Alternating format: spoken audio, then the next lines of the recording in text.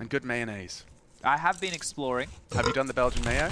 No. Are you a mayonnaise man? I'll eat it. Okay. Yeah. A hot fry and Belgian mayo is. The fries here have been great so far. Oh yeah, that's and I've only been. This is only the second day I've been here. I do need to go for a proper explore. The beer is also a bit of an option.